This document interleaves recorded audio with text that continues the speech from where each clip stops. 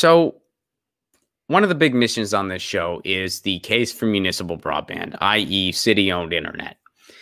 And more, one of the many things that's going on in this pandemic is that people are realizing how essential the internet is to our lives, how it should be a utility in our lives, and how there are still so many people who do not have access to decent internet throughout the country. It's still a very real thing. There are underserved areas all throughout the country. Why are the areas underserved? Is it because we're not able to wire the entire country? Well, no, of course we're able to.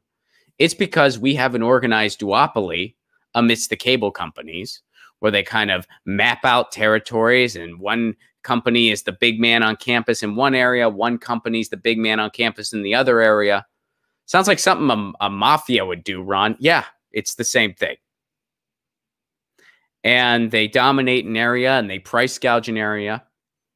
And their only concern is the bottom line. So if it's not really financially lucrative for them, or as lucrative as they'd like it to be, they just blatantly underserve an area. And tough cookies. And Ajit Pai and the Trump FCC gutted net neutrality. Net neutrality was the law that designated the internet a utility in our lives. It gave it a Title II designation. And what that means is that the internet is a utility in our lives, kind of like flowing water. That means that websites cannot be discriminated. You cannot give higher priority to some websites over others. You cannot prioritize fast lanes and slow lanes. The internet has to flow like a phone call or like water. That's what net neutrality is. Net neutrality does not allow the government to control the internet. That's not what net neutrality is. That's not what that policy does. What it does do is it protects consumers. It protects consumers from cable companies exploiting them even further. And since that repeal has happened, broadband investment has gone down. Jobs have been lost despite Ajit Pai and the Trump FCC promising the opposite. There are less jobs with AT&T. Broadband investment has gone down. The qualifiers for speeds have not been updated in years. So here's something Ajit Pai did recently. Ajit Pai uses bad data to claim ISPs are deploying broadband to everyone. The FCC a while back issued its annual broadband deployment report, finding for the third straight year that broadband is being deployed to all Americans, except for millions of people. Except for millions of people. As we previously reported, this is from the article at Ars Technica, Comcast lowered capital expenditures in its cable division by 10% in 2019. AT&T is lowering capital investment from $23 billion in 2019 to $20 billion in 2020. And Charter cut capital expenditures from $9.1 billion in 2018 to $7.2 billion. Why is that? Well, because without net neutrality, these companies can get away with even more as far as the horrible service that they offer. So they're cutting corners to please shareholders.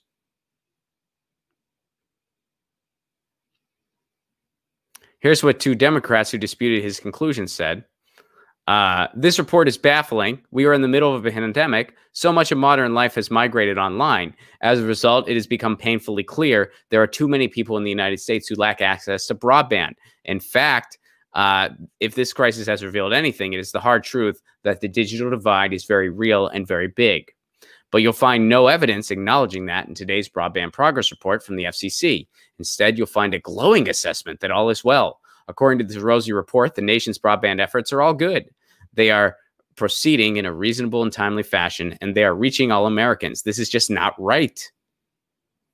Because 18.3 million people lack access. Also, the FCC broadband speed standard hasn't been updated since 2015. And now you see scenarios where people are in their cars outside of a library to try to get decent internet, or outside of a coffee shop where their Wi-Fi is still going to try to get decent internet. And here's a response that Free Press gave. Digital rights organization Free Press. The Trump's FCC's repeal of net neutrality also tossed out the FCC's authority to promote broadband competition, protect public safety, and more. The COVID-19 pandemic has made the need to treat broadband as an essential service now even more urgent. Here's some more what they had to say.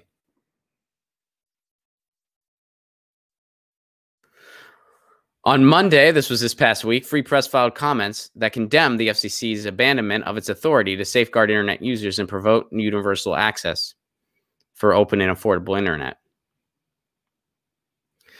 The Free Press filing notes that the court decision found the FCC under Ajit Pai had arbitrarily failed to address the serious cascading implications of scrapping its Title II classification.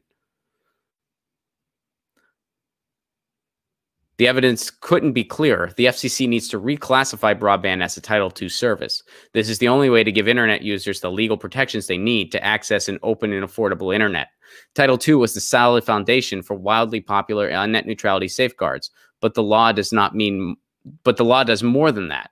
Title II classification also gave the agency the authority it needed to ensure that vital programs like Lifeline could support broadband adoption and choice. In other words, one of the things that the Title II classification did, other than just assuring that the internet remains a free and open platform, it also called for it to be a utility in our lives, meaning the FCC could actually do something to help underserved areas. Well, now they can't, because the internet isn't declared a utility. Instead, it's a Title I classification, which just means it's an information service like TV or radio. So they can't do anything about these cable companies and their organized duopoly intentionally underserving areas. They can't do anything about it. So this is why we need net neutrality, and we need to go a step further, and we need to build internet infrastructure that is state and city owned and municipal owned all across the country, because that puts an end to the battle for a free and open internet once and for all. If we have net neutrality written into the charters and we have city-owned internet all across the country, and we can do that one community at a time, it's already happening. This is the way we assure a free and open internet for the foreseeable future.